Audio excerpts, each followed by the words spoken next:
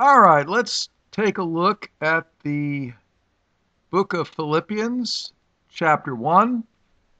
Please get it out in your King James Bibles. This is Chaplain Bob, Light of the World Ministries. In John 8:12, Jesus said, I am the light of the world. He that followeth me shall not walk in darkness, but shall have the light of life. In my previous study, we did all the times in the Bible where the day of the Lord was mentioned. Now we're going to take a look at all the places where day of Christ is mentioned. And personally, I think it's the same event. Pre-trib rapture churches will say, nope, the day of Christ is the pre-trib rapture, and the day of the Lord is at the end of the tribulation when the Lord destroys the world. So are they different?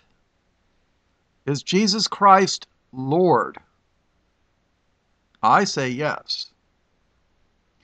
Philippians 1:1, Paul and Timotheus, the servants of Jesus Christ, to all the saints in Christ Jesus, which are at Philippi, with the bishops and deacons. Philippi was a city in Greece. Verse 2, grace be unto you and peace from God our Father and from the Lord Jesus Christ. The Lord Jesus Christ, and from the Lord Jesus Christ. So it's the day of the Lord. And they want to tell you the day of the Lord is different than the day of Christ. But it says here, grace be unto you and peace from God our Father and from the Lord Jesus Christ. I thank my God upon every remembrance of you, always in every prayer of mine for you, all making request with joy, for your fellowship in the gospel from the first day until now, being confident of this very thing, that he which hath begun a good work in you will perform it until the day of Jesus Christ.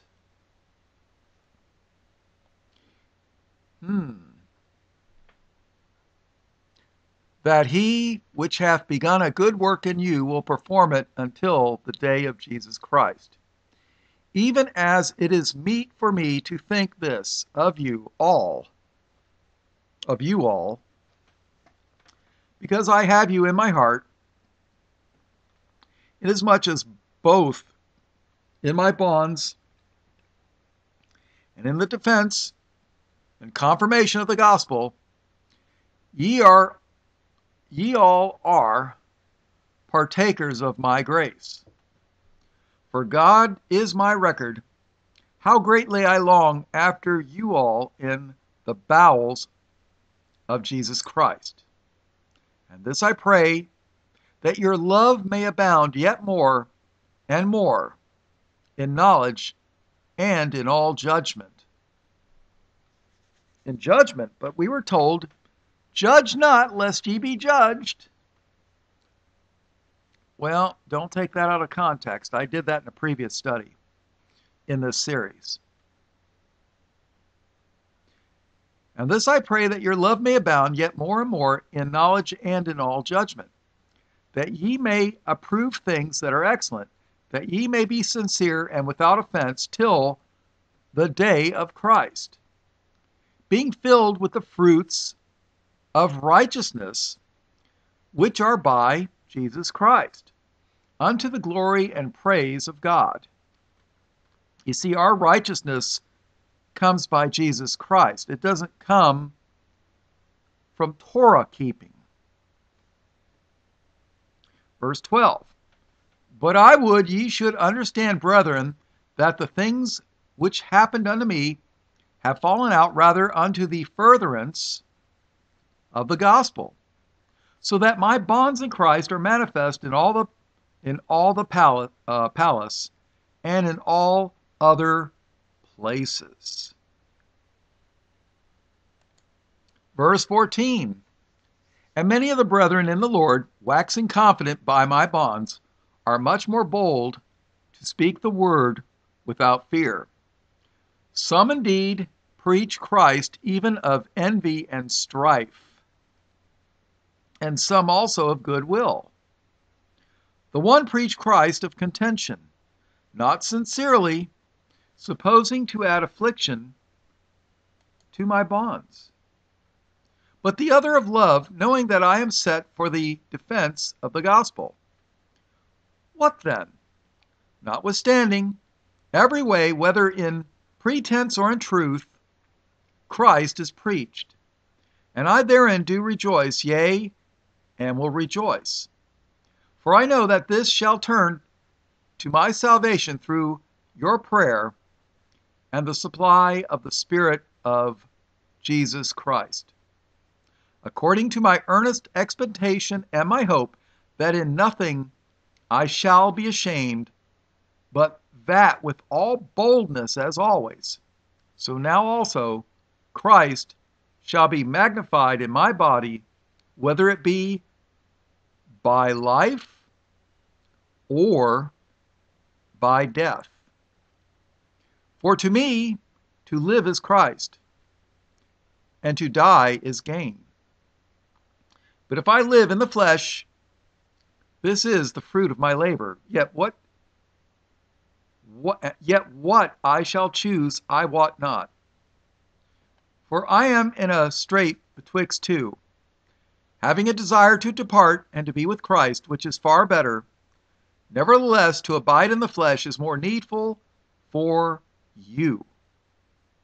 And having this confidence, I know that I shall abide and continue with you all for your furtherance and joy of faith, that your rejoicing may be more abundant in Jesus Christ for me by my coming to you again. Only let your conversation be as it becometh the gospel of Christ, that whether I come and see you or else be absent, I may hear of your affairs, that ye stand fast in one spirit, with one mind, striving together for the faith of the gospel, and in nothing terrified by your adversaries, which is to them an evident token of perdition, but to you of salvation, and that of God. You see, if you're in Christ, you're going to have adversaries. You're going to have enemies. Christ had enemies. The apostles had enemies. Paul had enemies. For unto you it is given in the behalf of Christ, not only to believe on him, but also to suffer for his sake. Boy, you start preaching about suffering for the gospel and Christ, and the church is going to empty out. So they kind of avoid that part. Verse 30, having the same conflict which ye saw me, and now here to be in me. In Luke chapter 9:22, we read, the Son of Man must suffer many things, and be rejected of the elders and chief priests and scribes, and be slain, and be raised the third day. That's the gospel. Raised on the third day.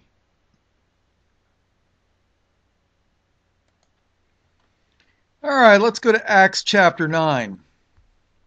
You know, the Paul haters, do you know that they don't believe the book of Acts?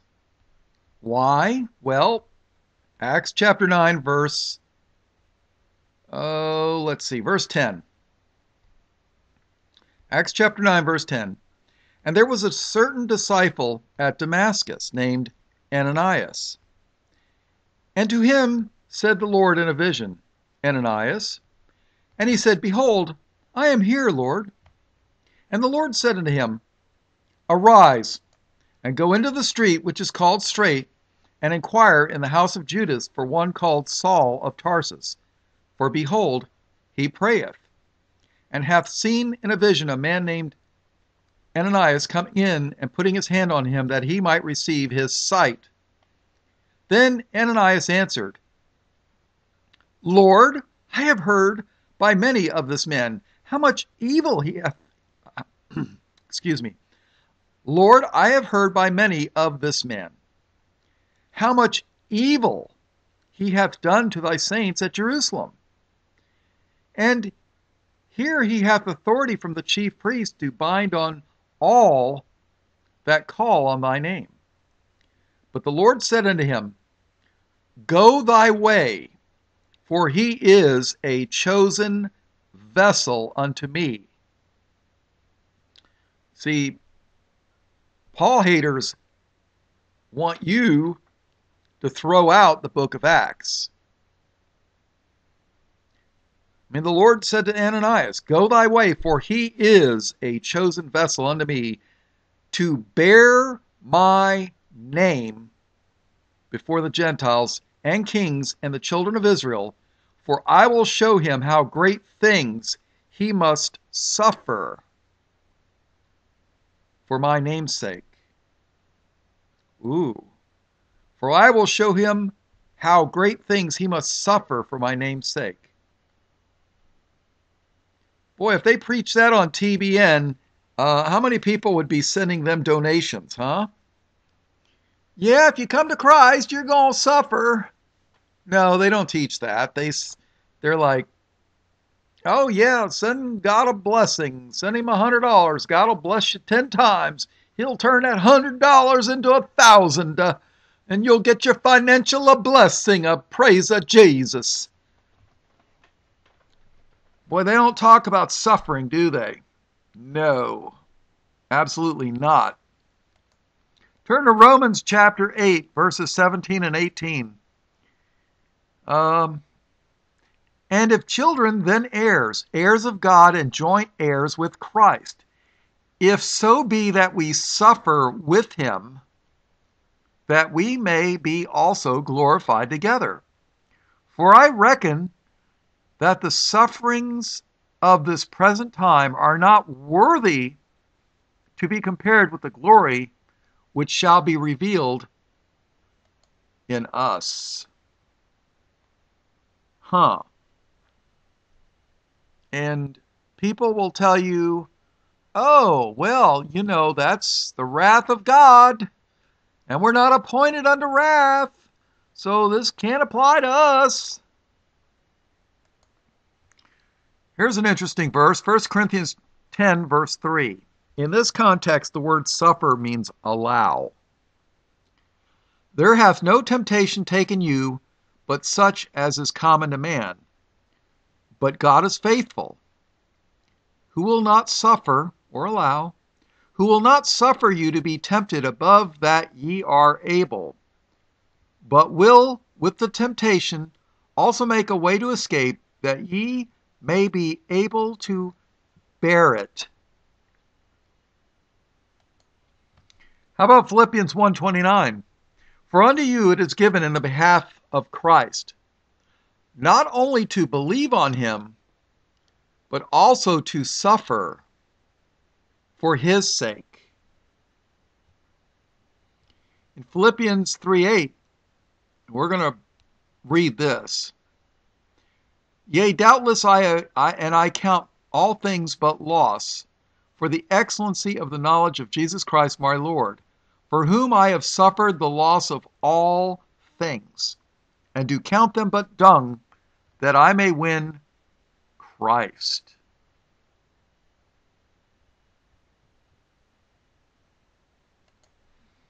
Here's a good Bible verse. Next time somebody tells you that the Romans killed Jesus. 1 Thessalonians chapter 2, starting in verse 12. That ye would walk worthy of God, who hath called you unto his kingdom and glory. For this cause also thank we God without ceasing, because when ye received the word of God, which ye heard of us, ye received it not as the word of men, but as it is in truth the word of God, which effectually worketh also in you that believe. For ye, brethren, became followers of the churches of God, which in Judea are in Christ Jesus. For ye also have suffered like things of your own countrymen, even as they have of the Jews, who both killed the Lord Jesus and their own prophets, and have persecuted us, and they please not God, and are contrary to all men, forbidding us to speak to the Gentiles, that they might be saved, to fill up their sins always. For the wrath is come upon them to the uttermost. Who's the wrath coming upon? The Jews, for rejecting Christ. For the wrath has come upon them to the uttermost.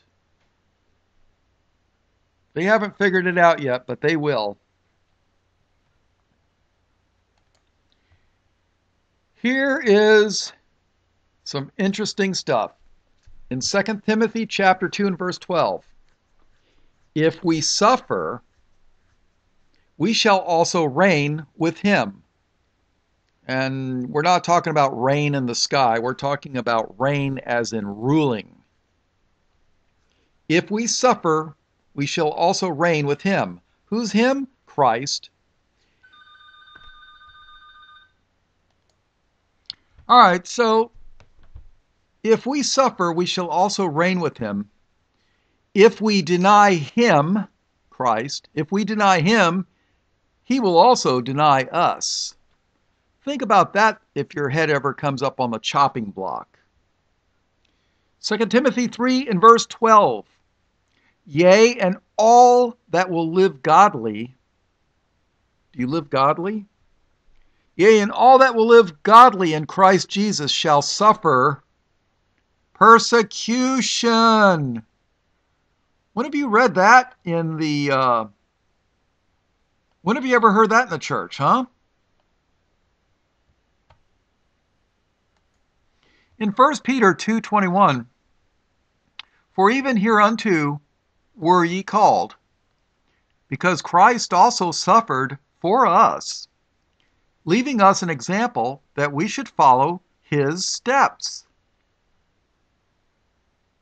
1 Peter 3:14, but and if ye suffer for righteousness' sake, happy are ye, and be not afraid of their terror, neither be troubled. Wow.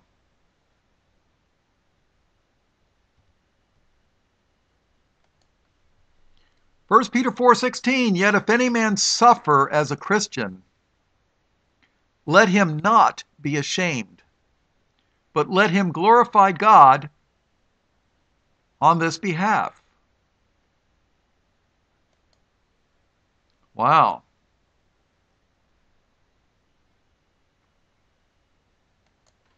In John 15:18, Jesus speaking, if the world hate you, ye know that it hated me before it hated you. All right, well, this is the end of this particular Bible study. We've got 2 more of the day of Christ. All blessings, praise, glory, and honor to the Lamb of God slain before the foundation of the world. That's Jesus, who is the Christ. In his precious name, amen.